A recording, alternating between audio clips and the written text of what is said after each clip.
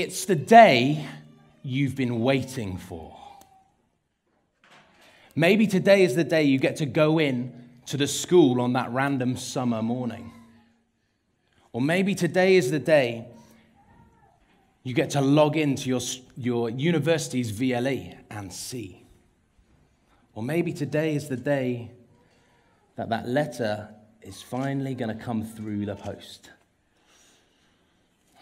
The frustration of not knowing, the anxiety of what will happen next, the pause of every other element of life. But today is the day you find out, what grade did you get?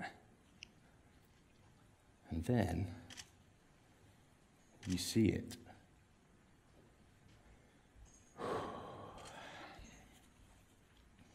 And the sheer relief is met now with only pure joy or maybe bitter disappointment in the grade or the number or letter you see before you, and the seeming definition it brings to who you are.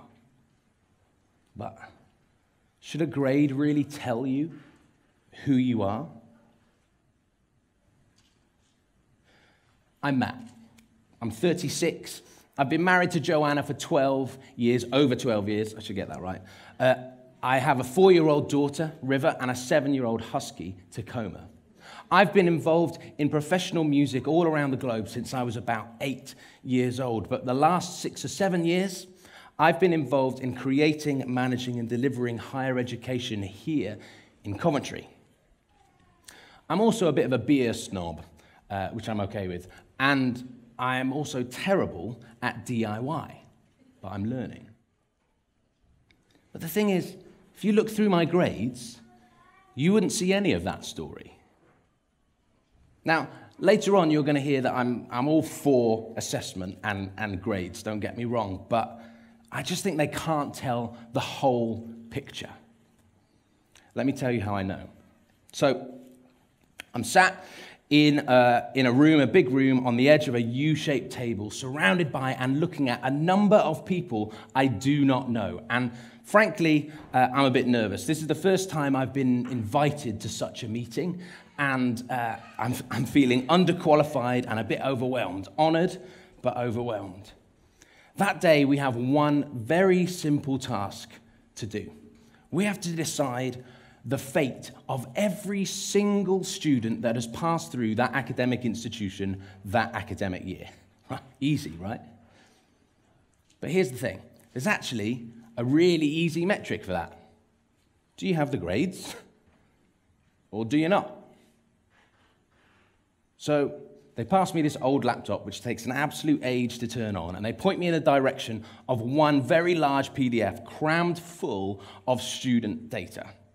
And we scroll through hundreds of students, and I don't think twice because the numbers work, until we come to one particular student. Let's call them student number 1234.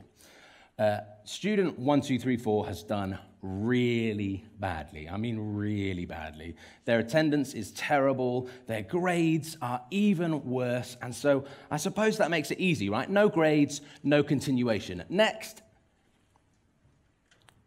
But what struck me about student 1234 was what else the record was telling me. If you'd scrolled up, you would have seen that, yes, they did pretty badly, but this was their second attempt at that year at university.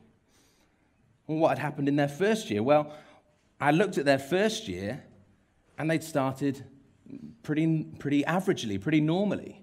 Attendance was fine, grades were fine, until about 2/3 of the way through the year when something happened. And their attendance dropped, and thus their grades dropped, and they needed to repeat the year. What happened to student 1234? Well, I don't know. Because a grade can't tell the whole story.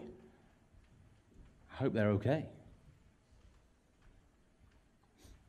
Imagine for a second that everyone could have access to great education, education that did understand the whole story. An education that focused on developing the person, not only the grade. A person-centered education.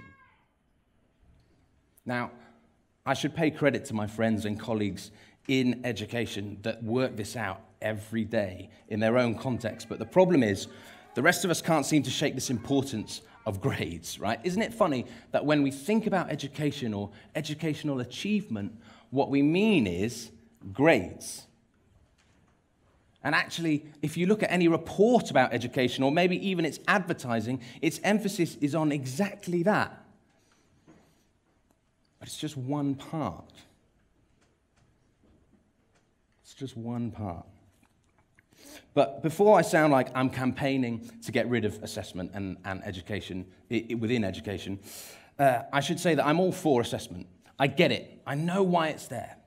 I know that it exists, and I agree with all of the educational processes around it. I just think they're markers. Single points in time that illustrate a particular demonstration of a particular task. Now, that demonstration offers a whole load of information.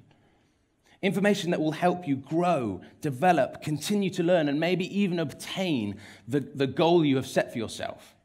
But it's not the be-all and end-all. You know,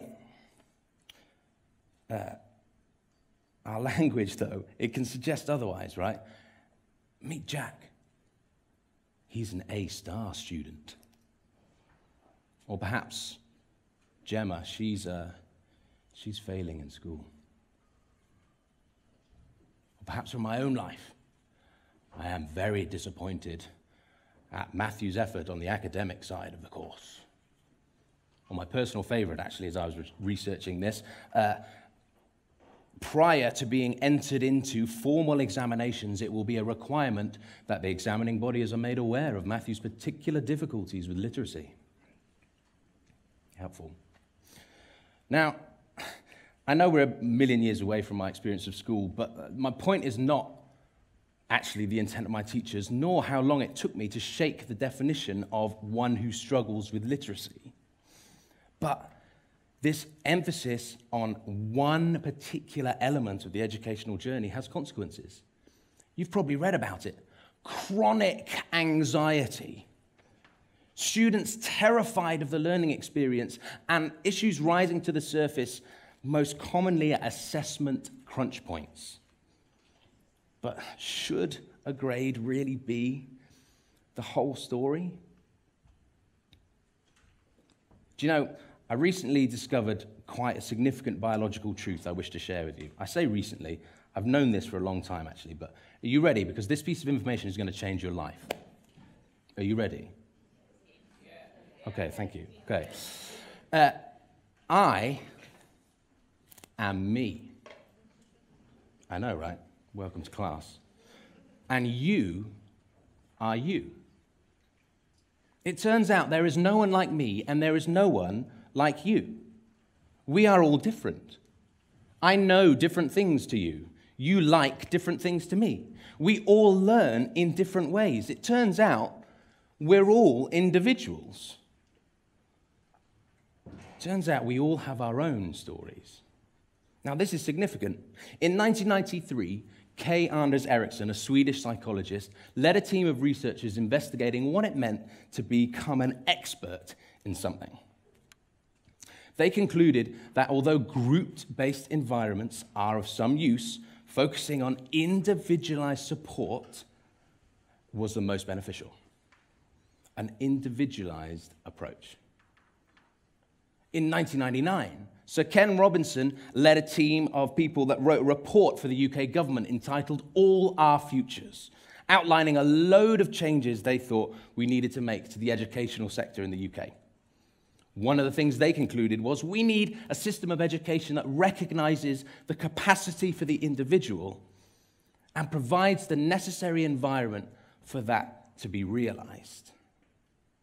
A person-centered approach.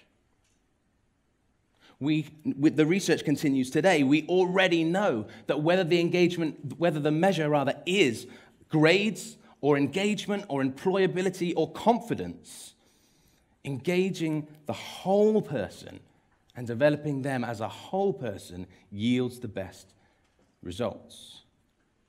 So, what can we do? Well, I can tell you about many a different teaching method or teaching structure, and if you're interested in that kind of thing and you're here today, please come and talk to me. If you're watching, please connect with me. But at the heart of it, it's really simple. People are more important than grades. You know, as I flicked through Instagram yesterday in an attempt to unwind, I came across a number of posts by past students of mine, and something struck me. I knew all of these people.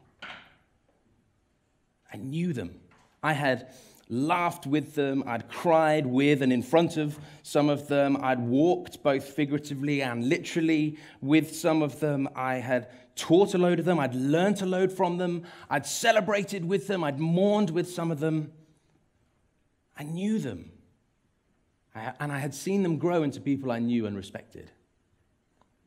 People like Josh. Now, if you ever get a chance to hang out with Josh, you need to hang out with Josh. Josh is amazing. I love Josh.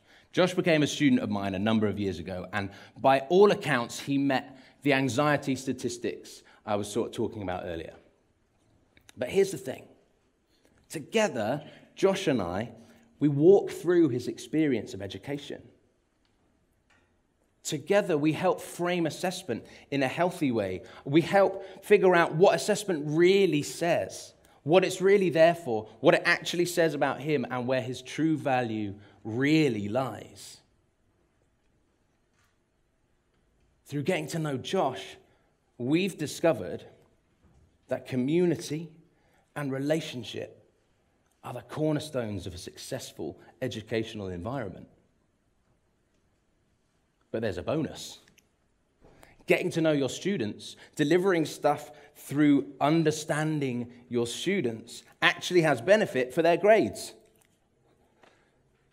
It turns out that doing that and getting to know Josh has built his confidence, yes, but it's built his ability to write academically, get under the skin of a topic, develop his performance skills, his compositional skills, his ability to present and communicate, and ultimately all of that has led to him successfully graduating. Through getting to know Josh, we've discovered a near 0% dropout rate and a near 100% graduation rate. You know, it turns out that grades are just a chapter in the story of recognizing the whole person.